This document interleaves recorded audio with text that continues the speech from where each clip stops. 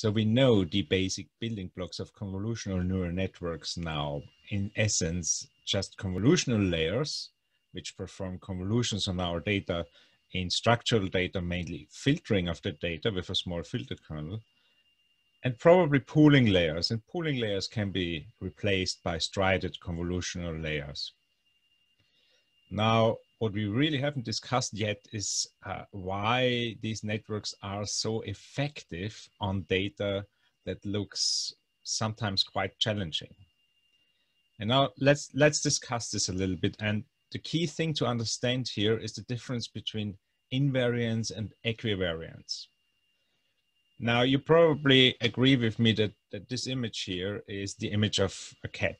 It shows a cat in the center of the screen. So any sensible discriminator, be it traditional machine learning or deep neural networks, should output that this is a cat. Some one-dimensional vector where the class representing, the entry representing cat lights up as a 1. Now, what's about this image? This image is also a cat, right? It's just at a slightly different location in the image. Our human visual system does not have any problem with that. We will always clearly say this is a cat.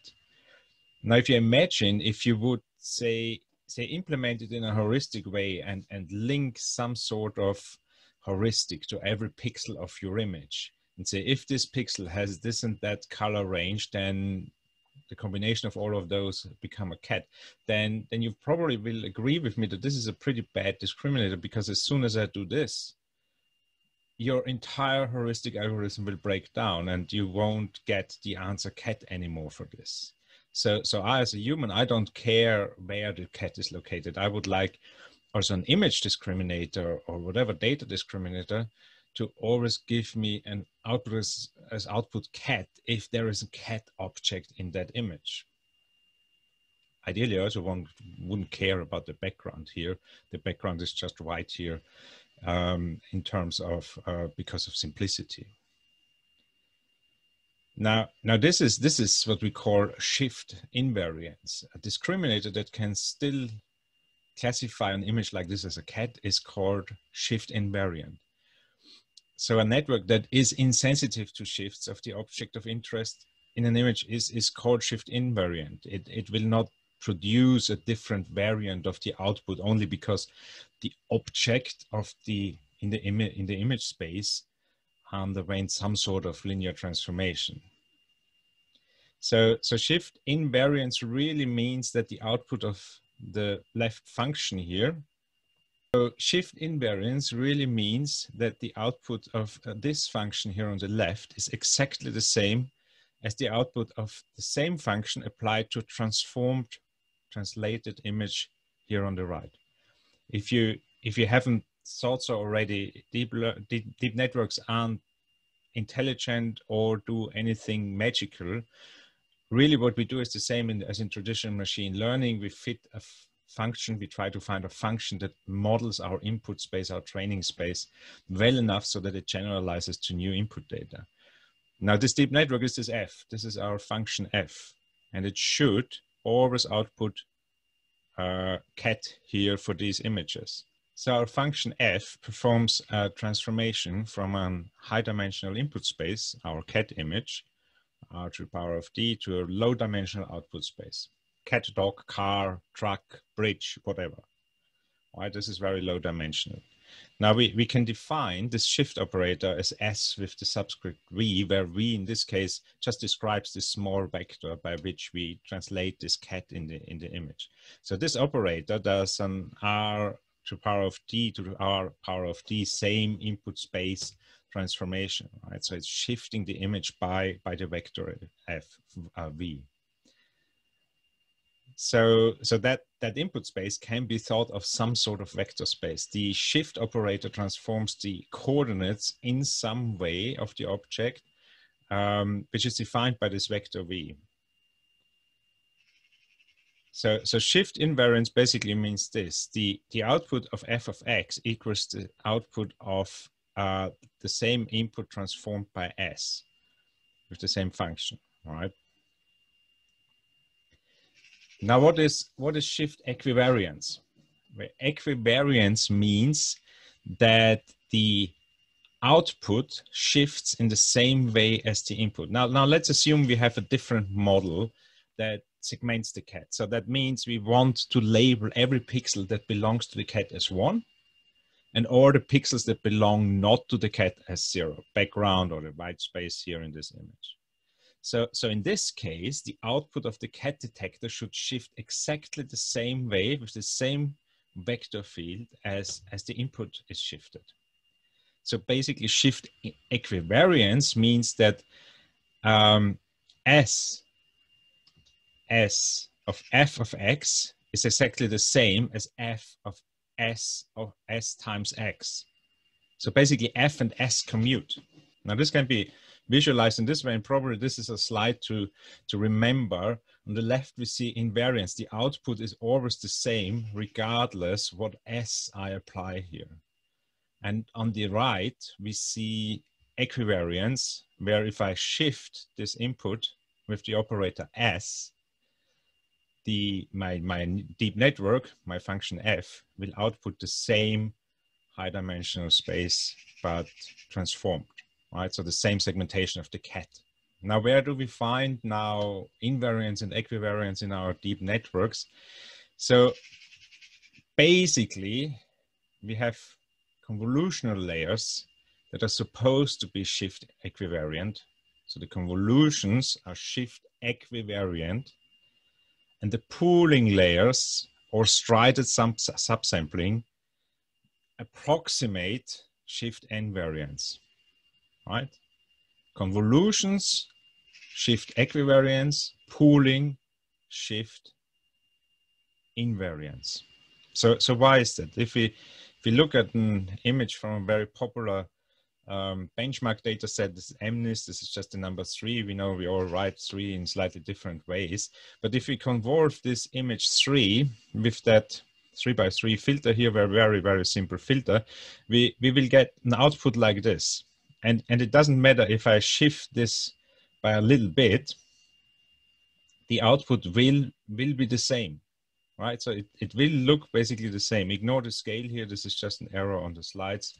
So I just shift a little bit on the right, and the output looks more or less the same. So the activation of that filter is pretty much the same. It looks equivariant, right? So if I shift the image a little bit in convolutional layers, the filters will produce the same response at the location of that input image. So they will shift in the same way as the input. Now, in terms of invariance, if I look at the pooling layers, then pooling layers build up shift invariance. So approximately, if I shift the image a little bit here, then under this pooling kernel, under this pooling window, still the same maximum will be found, right? So it is the same kind of maximum. This is only locally true, right? If I shift too much, then this will not be true anymore. It isn't, the pooling is not completely bulletproof in respect with regards to shift invariance, but at least locally it will find the same maximum. So with these two components, we would assume that convolutional neural networks are shift equivariant and shift invariant. And to a certain extent, that's true. Our networks can identify a cat wherever it is in the image, or 3 wherever it is in the image. Now, interestingly, you can do a lot of thorough experiments. And for example, the colleagues here in last year, ICML did some experiments and animated these two images from the CIFAR data set. So these are just lots of different classes. But what we see is it's only true to some extent. So when these images are shifted, the output of the classifiers vary vastly, right? The baseline here is the output of the classifier. The right thing is what they did then to mitigate this problem. But if you only look at the left bars here, despite the image not really changing, the classification result is really fluctuating a lot. Now, the reason is because striding and pooling basically breaks our invariance assumption, our equivariance assumptions, because by subsampling in a naive way, we violate the Nyquist sampling theorem. So if you don't remember Nyquist, Nyquist simply says that you have to sample at least twice as fast to keep all information. All right, if we subsample by 2 or have a stride of 2 somewhere, we lose obviously information without doing anything specific to it, like they did in this paper. So they also show a nice toy example in their talk, which I'll try to reproduce here. So if you just look at a very, very, very simple signal, a signal that goes from 0 to 1 to 0 to 1, and we sample that at equidistant points, right? We sample it here, we sample it here, we sample it here. Then what we get is, if we first sample, do max pooling, for example, here, we get a sample here, 0, the maximum of 0 and 0 is 0, obviously. Then we do another max pooling step here. The maximum of 1 and 1 is 1. Then if we do another max pooling step here, the maximum of 0 and 0 is 0, and so on. Right? We get an output signal of the max pooling layer that looks like this. Now, if I just shift my pooling layer, or the input a little bit, say by 1, right? What I get is now my max pooling layer does a maximum of 0 and 1, right? The maximum of 0 and 1 is 1. So my next sample is 1. And also here, the maximum of 1 and 0 is 1. And here, the maximum of 0 and 1 is 1. Now, I guess you will agree that this function looks vastly different from that function. So the signal that comes out after the pooling layer is highly dependent on the shift of the input data. So this breaks our shift equivariance of convolutional layers. Right, the solution they propose is to do things from traditional computer vision, where everybody learns in early vision courses that the right way to downsample is to first blur and then downsample the image, which approximates information preservation. So they basically use blurring filters to mitigate this problem, and then show that things like classification works nicer. Also, image generation actually works in a better way if you make your pooling layers or striding layers a little bit more shift equivariant. So we can extend this beyond translational shift and apply this to any group operation. Groups is just a fancy term from math that are simply collections of operations that have the property of closure, they say. So they are any operations where if you put 2 of them and put them together, if you concatenate them and do the first one and then the other one, then you will get a third member of that group. Okay. So a simple example would be rotations. If I first, for example, here rotate that cat a little bit and then a little bit more, or if I concatenate these two and first multiply the matrices of the rotation matrices with each other, the resulting rotation matrix will also be a member of that group. And if I apply this member to the cat, it will immediately result in the rotation, which we would otherwise see by smaller rotations. This is just a simple example. Groups really encompass a huge aspect of transformations. Now, the same is true here. If I apply this group action here, this rotation, I want my discriminator to classify this as cat still, despite being it rotated slightly. The same is true here. I want it to be equivariant to these rotations, and also find a similar location, or generate similar images. For example, segmentation. The segmentation should rotate the same way.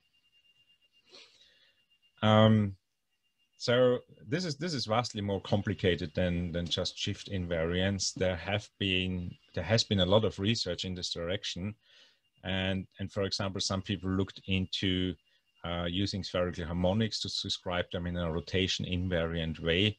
This paper, for example, does an interesting approach here.